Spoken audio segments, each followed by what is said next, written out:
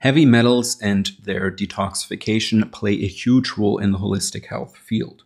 Entire books have been written on the subject, and if you clicked on this video, chances are you want to get rid of your toxic metal load. So let's talk about how to do that correctly and also about things most people should avoid, like chelation therapy. Let's get started. First things first, what even are heavy/toxic metals? They describe a group of very dense metals with no nutritional value.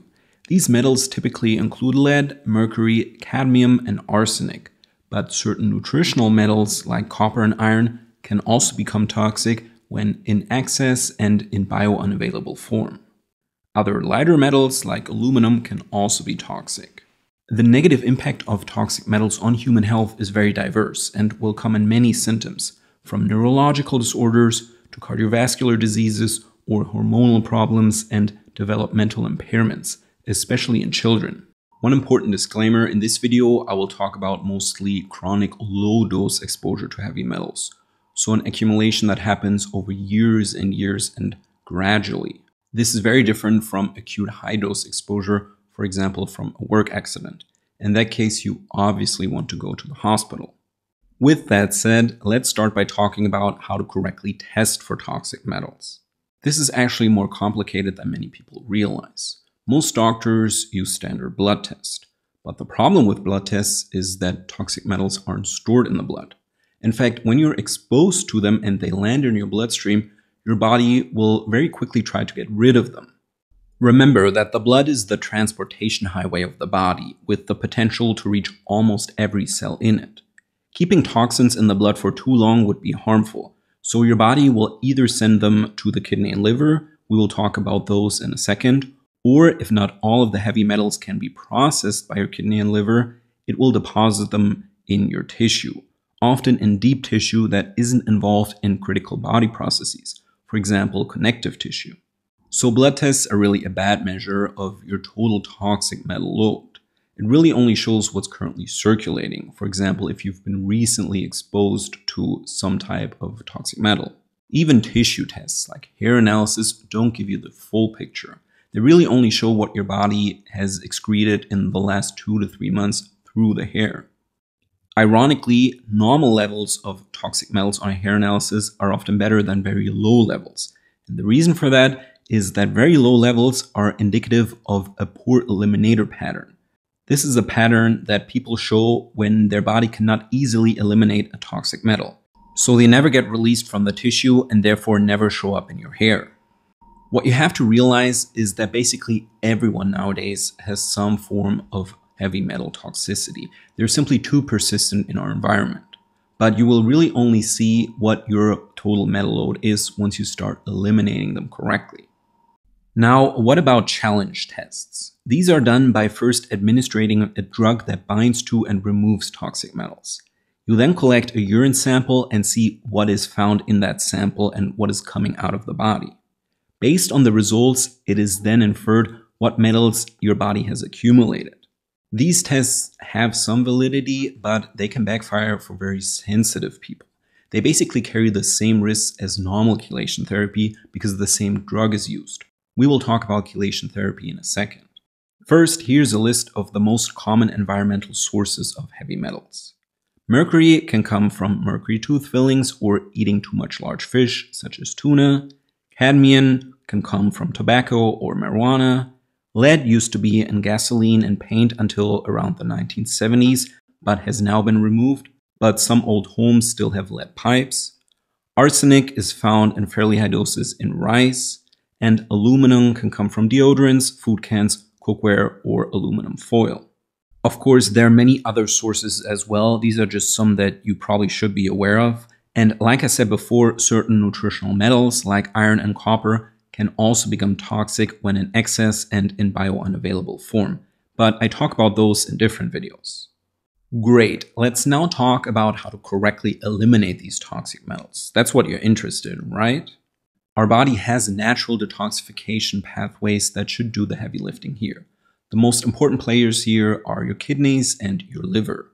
Ideally, they should pick up the toxic metals and filter them out of the blood as fast as possible. The problem is that both organs often don't work at optimal capacity in many people due to nutritional deficiencies, health problems, or other environmental insults. That is why two people with the same exposure to toxic metals can have completely different health outcomes. You simply cannot predict how someone reacts to metal accumulation and what specific symptoms they will get. For example, people with chronic health issues like chronic fatigue syndrome or a really bad immune system are usually poor eliminators, and they need to do more than the average person to decrease their exposure to heavy metals and also to improve their elimination. There are different approaches that you can take here. The three that I want to talk about in this video are chelation therapy, heavy metal binders, and mineral balancing. Chelation therapy is the most common approach. Here you ingest a substance, a chelator, which comes from the Greek word for claw, which binds to the metal and helps the body eliminate it. While there are natural chelators such as zeolite or chlorella, which we will talk about next, most people, when they refer to chelation therapy, mean synthetic chelators such as EDTA, DMPS, or DMSA. These are sulfur-based synthetic amino acids that were made especially for the purpose of pulling out certain heavy metals from the body. If you go to your doctor and are diagnosed with heavy metal toxicity, this is what they will give you. Usually in IV form, but they are also available in oral form. Small doses of oral chelators every couple of hours is what the Cutler protocol recommends, which is one of the most famous metal detox protocols out there. The problem with both IV and oral chelation is that all chelators, but synthetic more so than natural ones, also remove some of your essential minerals. So even though each chelator is set to target a specific metal, they act somewhat randomly and always also pull out some of your essential minerals as well. This is a serious problem for two reasons. First, many people are already extremely deficient in essential minerals such as magnesium, zinc, chromium, selenium, and others. So if they lose even more of them, their symptoms will get worse. And second, the act of chelation unbalances your body chemistry. Your doctor will usually tell you that they replenish the vital minerals either with a supplement or by adding them to the chelation IV. But in my experience, the net result is still often negative. I've simply heard of too many people where chelation therapy either didn't work or even made things worse to recommend it to people. Redistribution can also be a problem, so when you stir up the toxic metal with the chelator, but your kidney and liver aren't able to eliminate it fast enough, so it gets redistributed in other tissue. Really, the only time I would recommend chelation therapy is when you were exposed to a very high acute dose of a toxic metal that needs to come out immediately. In that case, you obviously need to go to the hospital and act quickly. Next, let's talk about binders. Toxin binders are specific compounds that bind to heavy metals and other toxins as well to help remove them. This would be a form of natural chelation, and they're usually taken in supplement or tincture form, and different binders can attach to different toxins. So online you will find a lot of resources on which binders are best for which toxin or metal. Binders are supposed to guide the toxic metals safely out of your body, usually through the bile that your liver releases. Since bound toxins are also less reactive than unbound ones, they will also reduce oxidative stress and inflammation caused by the elimination process.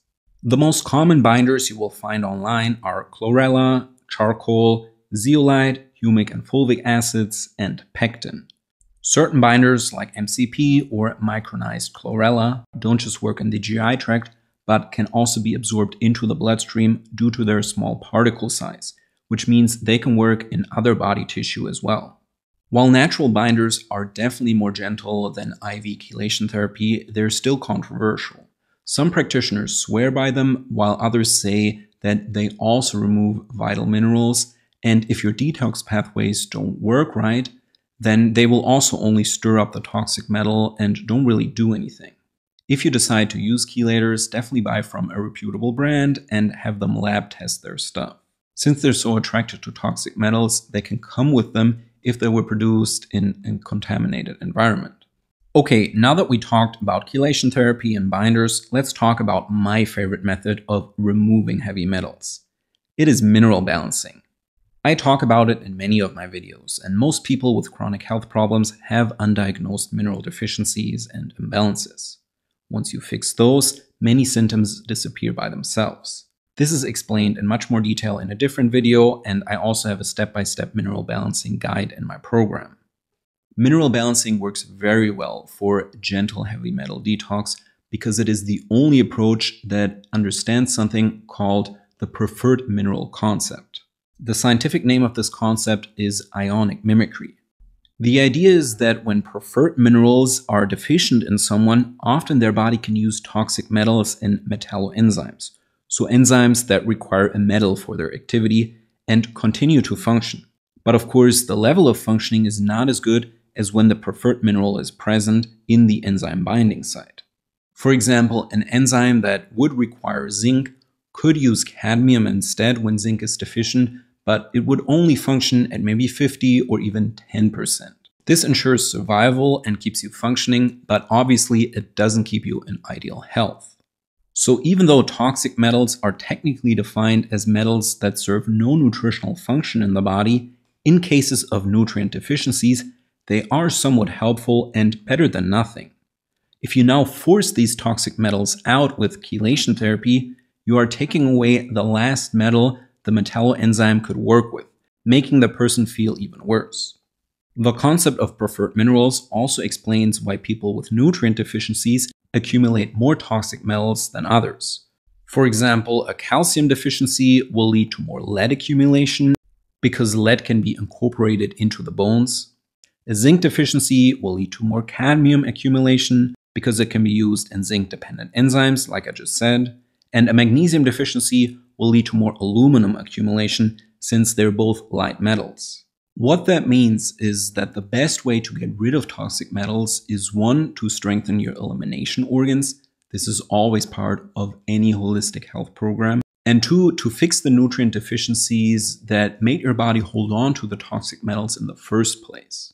In that sense, heavy metal detox is the natural result of improving your biochemistry and will be a natural byproduct of mineral balancing. Of course, I still want to give you a short list of the most important nutrients besides those needed to fix your deficiencies. They include selenium. That's because selenium helps eliminate all toxic metals. And many of us are low in it, especially if we live in an environment with low selenium in the soil.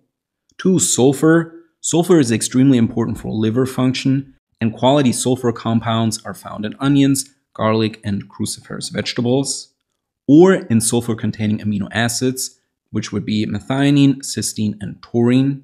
Taurine helps with bile production, and cysteine is needed to synthesize glutathione, a very powerful antioxidant and detoxification compound. Lastly, you have zinc. Zinc itself blocks heavy metals and their toxic effects. And another benefit of it is that together with cysteine, it increases metallothionein production, which is a protein that the body makes to attach to heavy metals and eliminate them. People with low metallothionein levels accumulate more and more toxic metals over time. Great, I hope this video gave you a good understanding of what proper heavy metal detox looks like and why I'm not a fan of drastic approaches like chelation therapy. The most important mistake people make is to overly focus on getting all of the toxic metals out of their body without replacing them with the preferred minerals that the body needs to function properly. I hope you liked this video, and I'll see you in the next one.